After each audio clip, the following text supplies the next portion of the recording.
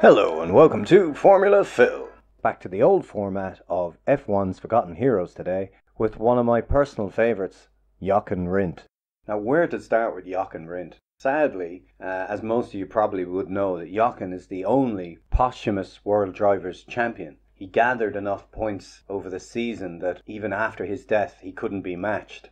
And heartbreakingly, it was his wife or his widow that actually collected his World Championship Drivers' Trophy. But before all that, what about the man? Well, Jochen Rindt was actually born in Germany, but throughout his racing career he represented Austria, as he was raised by his Austrian grandparents, and I guess he spent all of his life there, so he was an Austrian man. Rindt was Senna before Senna.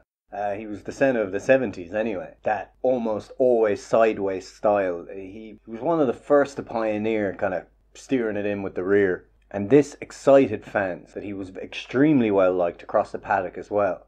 But fans particularly loved Rindt's style because it was exciting to watch, with Jackie Stewart following him, often thinking, Jesus, you've gone in too fast, Jochen, you're not going to make it, and yet somehow he'd make it around the corner.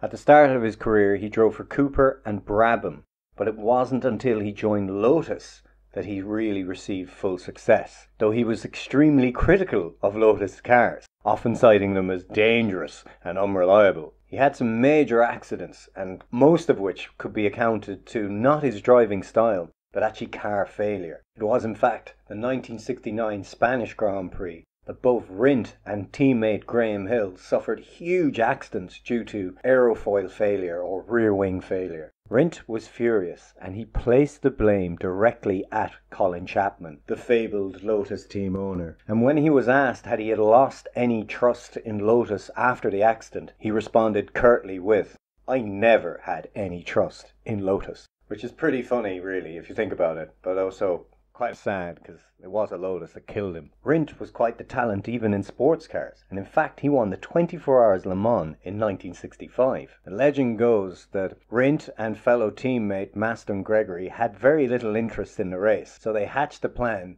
drive the wheels off the car so they could go home early and just collect their paycheck. Fellow competitor Jackie Ickx recalled that the two were driving like maniacs. But somehow, the Ferrari 250 held on, and they ended up winning quite an unexpected victory. But it wasn't until 1970 that everything started to go right for him in Formula One, winning back-to-back races and dominating the opposition. But tragically, it was the practice in Monza that he was killed at. To reach the high top speeds that was required at Monza, he removed the rear wings, causing the Lotus to be quite unstable at high speed. But it was in fact a failure of the right front brake shaft that caused him to lose control and slam into the barriers at around 170 miles an hour. Jochen was in the habit of only using 4 points on the 5-point harness then available, and did not wear any of the crotch straps, as he wanted to be able to exit the car quickly in event of a fire. A habit he developed after that terrible accident in Spain. And because he wasn't wearing that lower strap, he submarined through the car, sliding under the belts and suffering fatal throat injuries. Rindt was pronounced dead on the way to hospital, and Lotus withdrew both cars from the race. Such was the horror of this accident that Colin Chapman was put on trial, and he wasn't cleared of charges to the following year in 1976.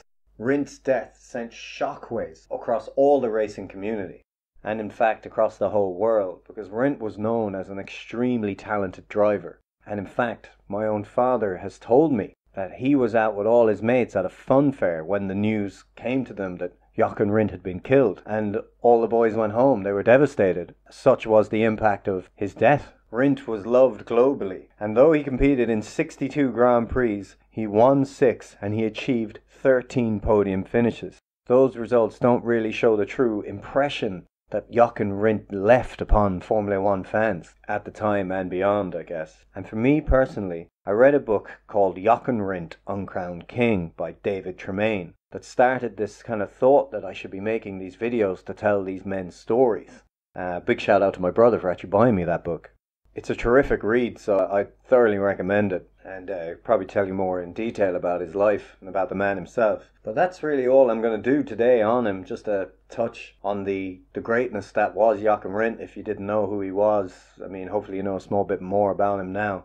I want to say thank you for watching and thank you to the new subscribers. I've seen a couple of you come up. If you're new in the last couple of weeks, thank you, welcome. You'll have more of this kind of crack. And to my old ones and to anyone that's watching this, please like and subscribe. It does help the channel. And in the coming weeks there'll be more F1's Forgotten Heroes and of course some more contemporary F1. Hope you're enjoying the series and all the videos. And as I said, if you are, please like and subscribe. And if you're not, good luck. I'd say he's Austrian.